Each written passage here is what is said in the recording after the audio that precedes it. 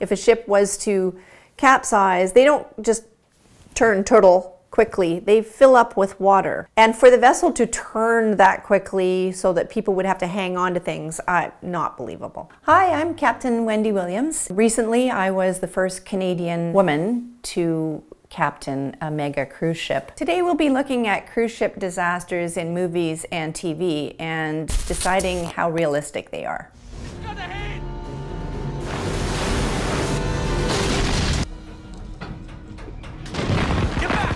The Titanic disaster is the one that everybody associates with marine disasters. First of all, it struck an iceberg. I'm hoping it would never happen again, but I never say it will never happen again. We just have a lot more technology, and we have associations and the ability to track some of the bigger icebergs now. I don't think that the crew of the Titanic were even expecting ice, whereas now it's part of the training.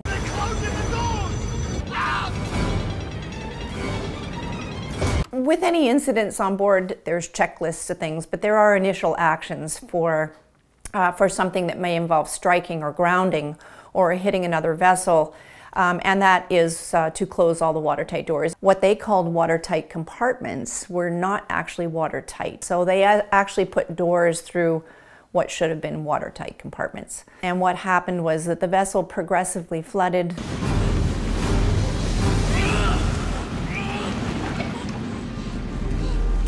If a ship were to have a strike, there may be the need to be in a water-filled or water-filling area and have to do exactly what Jack and Rose did. Unfortunately, they got to the top of the stairs and things were locked.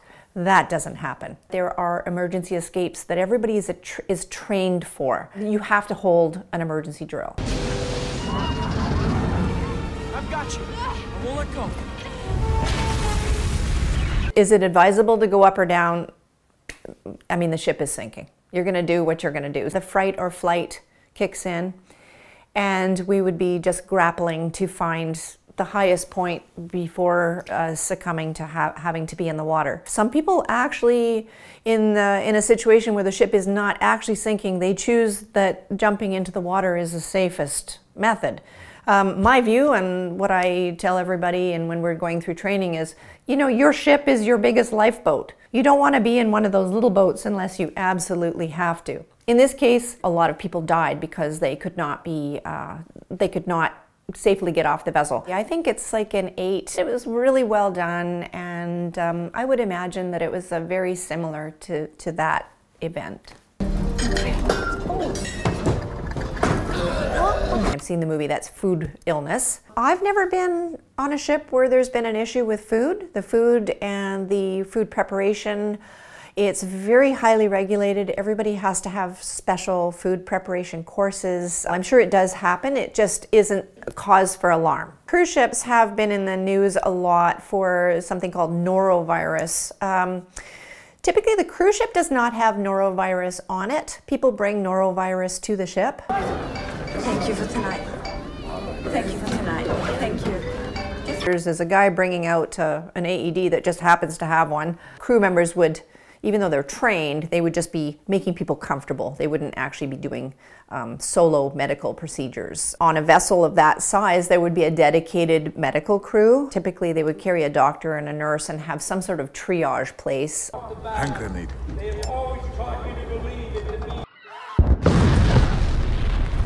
Piracy is a thing. There are pirate attacks of many different types of vessels in the world. Cruise ships are not exempt from that. I mean, there's all different shapes and sizes of how vessels do navigate through areas where there is a risk of piracy. There are agencies that actually put people on board with weapons. There's like barbed wire on deck, charged fire hoses. It can get pretty nasty. The pirates themselves, some of them are equipped with things like rocket launchers and really bad weaponry that can do a lot of damage.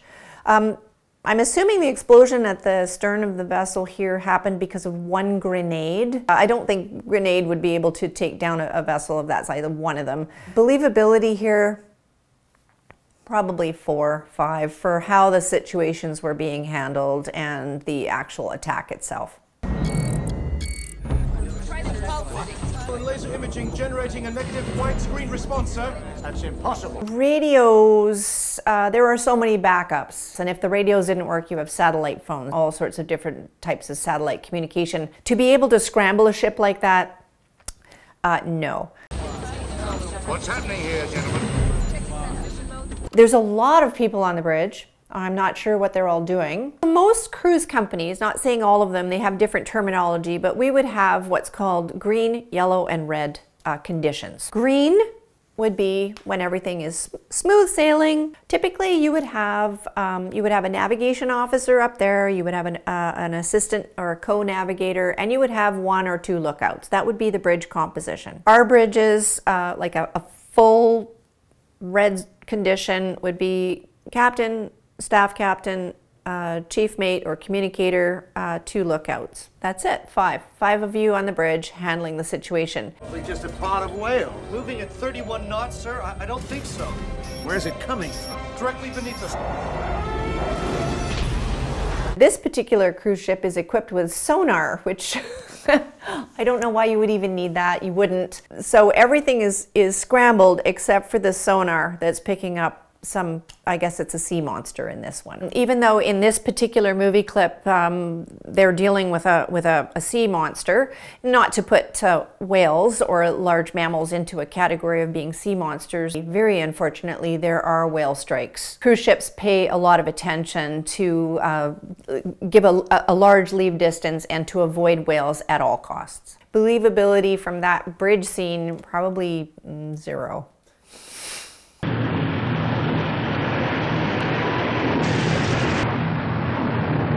This one looked like Niagara Falls on its side, not a believable wave. A tsunami is biggest when it kind of hits the shore.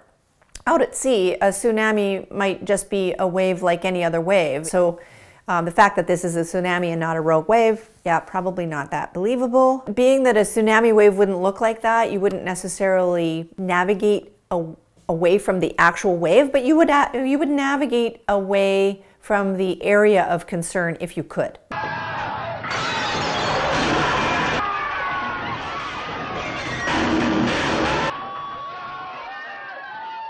I do remember seeing this as a kid. I remember the dining room scene and everything going upside down. Are tables and chairs and pianos and things secured? Cruise ships, larger vessels, they have something called a heavy weather or heavy object register list. And yes, larger or big ticket items that can cause a lot of damage, like a piano could literally go through a wall, a bulkhead. So they are secured. Tables and chairs, no. They would be movable. And for the vessel to turn that quickly so that people would have to hang on to things, not believable. If a ship was to capsize, they don't just turn turtle quickly. They fill up with water. All right, now what? We're in Shaft Alley. Nowhere is the steel hull thinner. This hull is only 1 inch thick.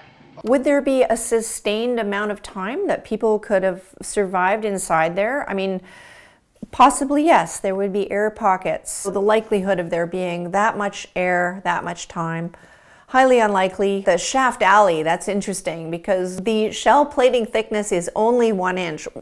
That is probably icebreaker class. 1 inch would be exceptionally thick. Ship hulls are not that thick typically, but in engine spaces, technical spaces, they would be. Thickness varies depending on how the ship is built and for what class. I'd probably give it a 9 as far as fun movies go. Believability, 2, 3. The deadly Pandora virus is spreading rapidly. Unprecedented threat requires a worldwide quarantine. A virus? Given that it was created in 2012, the pandemic took everyone by surprise, and certainly cruise ships that were already in mid-cruise suddenly were getting cases of the virus on board. The Diamond Princess was very unfortunate that she had a lot of cases on board and then was put under quarantine. She was kind of like the worst case scenario. Ships are now being constructed with ventilation such that it's independent in cabins, filtration systems, much like the airline industry did. As we greet a sunny day 12 after virus. Today's delicious buffet features fresh seagull and hull-scraped barnacles. Would the ship look like that after 12 days? No. But in the Simpsons world, that's absolutely perfect. Vessels could only be out at sea for as long as their fuel and food supply would allow them to be. We didn't, and we wouldn't keep people past that point. Cruise ships do carry a lot of food, and they carry food in excess of what the voyage length would be, but not by that much. So I'd probably give that a 9 just because it's actually pretty spot on for having been made almost a decade before our pandemic. No, don't let him drink our... Don't let him drink our torpedo juice. They're in a ship's jail or a brig. Ours look a lot different than that. You wouldn't be thrown in there with others. They're holding cells, and they are typically a cabin without furniture, with a mattress on the ground, and they're under camera surveillance, and they have a window, a non-break window in a door. Typically, they're not in there for very long. It could be just the night before we get to port, but there's a lot of factors before we could actually put somebody in a kind of timeout. Whatever the situation is, it's to mitigate anybody else getting hurt from their actions or from them harming themselves. This is a big cruise ship. It's got like a big deep sound. It's like a... Yeah, if you're starting the engine, but like we would be hearing a steady... The guy that was doing the kind of like the low boom, boom, boom is probably closest. It depends what kind of propulsion they have. So if they have a big diesel engines working, you may have that guy that was generating that boom, boom, boom sound. It's almost a comforting sound. I find it comforting. You wouldn't be left alone. So that was a little unrealistic. It's kind of a common thread here. Everything on a cruise ship, it's done with checklists so that we don't forget people, we don't forget to sweep areas. It would be part of the security team's protocol to escort them to a muster area. That would not happen. Believability of the jail scene, not believable. This is dealing with the rogue wave. For a long time, people didn't even believe that rogue waves actually existed. It's an anomaly wave that is different from all of the other waves in a certain sea state. And then it could, you know, overturn vessels or come at vessels. I got it! I got it! Come on!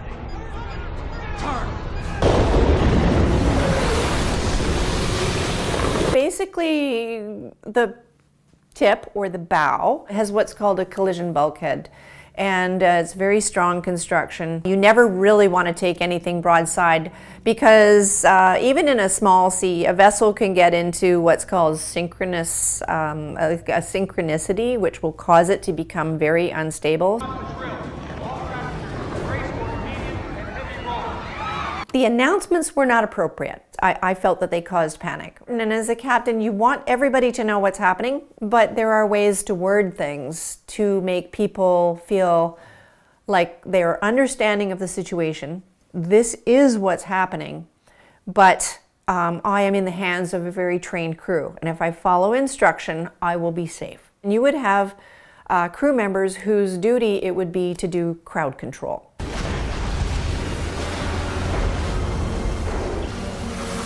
Cruise ships have a fantastic stability criteria, they call it, and it would take a hell of a lot to capsize one of these. Is it going to happen as a result of the general rogue waves that I've read about? Not really. Now, if a cruise ship were to go off vertical, these areas that are not watertight would fill with water, causing the capsize.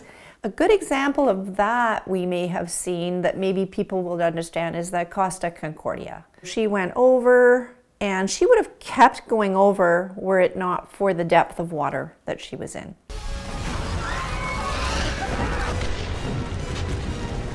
That's a little bit of a movie thing. You're not going to really get explosions because explosions would have to do with vapors catching fire somehow or igniting, and a large amount of vapors in an area causing these random explosions. And on cruise ships, you just don't have that in the accommodation. I can't think of something that would cause those fireballs. Although exciting, very exciting. Believability of what was going on, probably a 5, 4. Somewhere in that realm. But fun to watch. Ready? Now. For somebody to be able to control the main engines of a vessel, no. They're not hooked into an automation system that anybody would be able to take over. There's automated systems on board, but everything can be done manually. Well, these switches. Don't you touch them! They open the ballast doors. You want to flood the ship?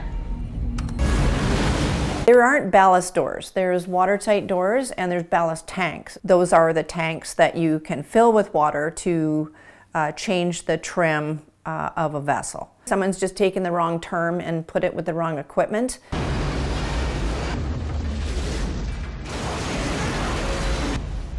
It have to have been going at a very, very fast rate for it to sort of glance off like that. But the amount of speed and the two vessels would have been fairly crumpled. There was a few black marks along the side, not even a crumpled bow.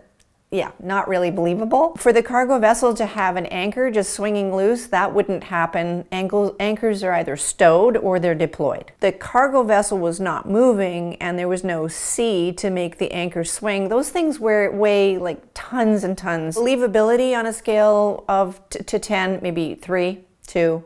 Not a lot there, meat on the bones for an actual incident. My favorite cruise ship scene from today would have to be Titanic. It's the basis for all the safety protocol that we do today. And I think the portrayal of what was happening, the severity of the situation was very readily understood. If you have enjoyed this today, all you have to do is click the link above and set sail for another one.